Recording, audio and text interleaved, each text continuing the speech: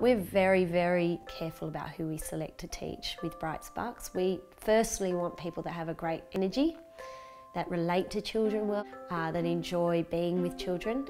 We also like people who have had performing experience themselves, people that have been on the stage or are on the stage, and that have had some training in their expertise. So whether they've been to university or some kind of college, to learn about the techniques of what they're teaching. As a final process, we train them for 6 weeks because we have a special way of teaching at Brightsparks that's really important, so that all the teachers who teach with us have the understanding of the method that we use.